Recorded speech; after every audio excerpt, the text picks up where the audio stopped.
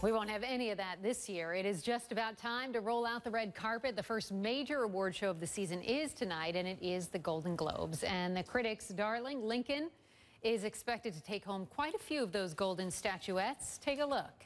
Euclid's first common notion is this: things which are equal to the same thing are equal to each other. Daniel Day-Lewis playing Lincoln there. To discuss tonight's awards, I'm joined by Us Weekly senior editor Bradley Jacobs and the editor-in-chief at alwaysalist.com, Jawn Murray. Good morning to both of you. Good morning. Big night tonight. I know you guys are excited. So let's start talking about the hosts here. A lot of excitement about Tina Fey and Amy Poehler hosting together. They even put together a drinking game. Bradley, to you first on this. How do you think they're going to do? I can't wait to see these two. I love their movies together, Baby Mama and Mean Girls. They have great chemistry. They're great friends. And yes, I'm ready to drink every time an actress gets choked up on stage, or maybe every time she thanks her hairstylist but not her husband. These two are always, you know, they're a riot. Their tongue is firmly planted in cheek. I think that they are perfect hosts, and they might just dial it back a little bit from Ricky Gervais and all the stuff that got him in so much trouble a couple years ago. Yeah, they do have a great sense of humor together. John, what do you think? How will they do? Randy, I think we're going to get double for our trouble tonight. We're going to get like the Lucy and Ethel, Laverne and Shirley of comedy on this show.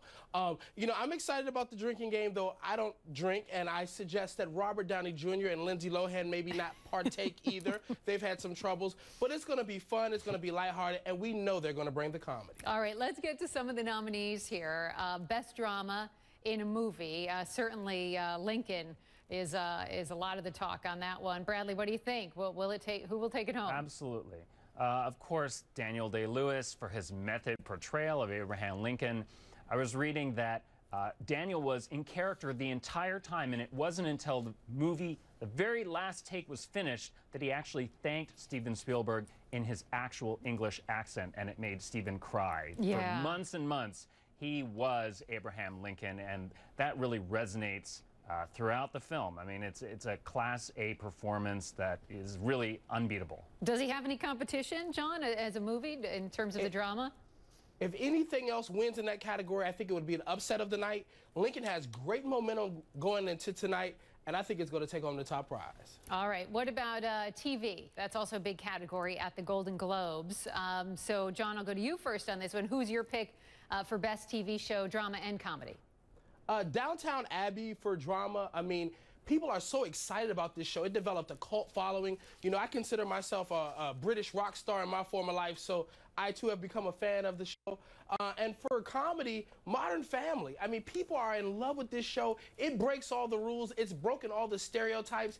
It truly is the new format for comedy on television. What about Homeland, Bradley? Yeah, I actually have two different picks. I think for drama, you're going to see Homeland win. I mean, Downton Abbey is just maybe a teeny bit too small still to win. I think Homeland, though, has all the buzz in this category for a second year in a row. I can't hear enough good things about it.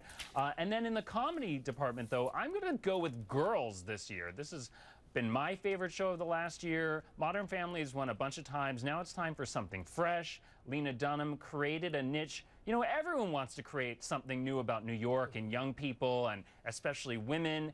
And it took 10 years to come up with a new Sex and the City, and Lena came up with it. And it's not Sex and the City. It's a whole different thing, but it's totally enjoyable. And I really think you're going to see that win tonight, and maybe Lena as well. Yeah, she's so talented.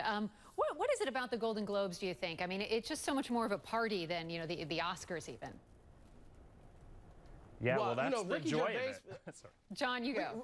Ricky Gervais put it best when he hosted a few years ago. He said, the Golden Globes are to the Oscars what Kim Kardashian is to Kate Middleton. It's a bit louder. It's a bit more expressive. It's a bit drunker. I mean, they're serving champagne and wine all night, Randy. I mean, these people have starved to get into these dresses and these tuxedos. So all that booze and no food, you know what type of party you're going to get. Yeah, because everybody sits at tables there. It's much more social. The whole thing is just a completely different story. I mean, it's a different animal. As you say, you're sitting at tables, they're all hobnobbing with each other. It's much more relaxed. The Oscars is super uptight. basically every guest at the Oscars has his or her own security person with them. And the Golden Globes is just a different story, much more mellow, much more relaxed, and it comes out in the speeches as well. People are lighter, looser, they drop an F-bomb here and there. Right. It's much more fun for the viewers as well, and that's what I think Seth MacFarlane is trying to capture a little bit of that for the Oscars this year. We'll see if it works for him. Well, we not only pay attention to the nominees, but we also pay attention to what they're wearing. Fashion is a huge part of the show. From what I have read, it sounds like emerald green is supposed to be a big color this year. John, what do you expect in terms of fashion? You know, I just don't want to see all the guys in black tuxedos. And I know Joan Rivers and her fashion police team love the guys in a traditional look, but I like when guys like Jamie Foxx and Ryan Seacrest and other people show up at the show and they shake things up a little bit. So I want to see the guys in color, and then the women, you know, they can do what they want to do. And Bradley?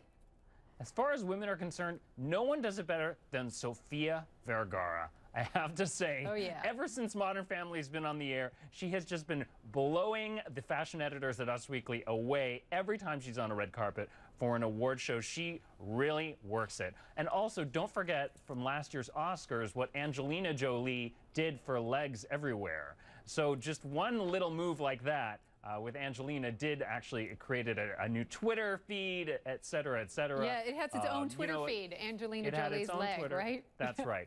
But, you know, the fashion is, you know, more than half the fun as far as the editors of Us are concerned. That's what really, it's what really matters, and we devote pages and pages to it. Yeah, that's what we certainly look for that. No question about it. Bradley Jacobs of Us Weekly and John Murray of AlwaysAlist.com. Nice to see you both. Thank you. Thank you. Thank you, Randy. And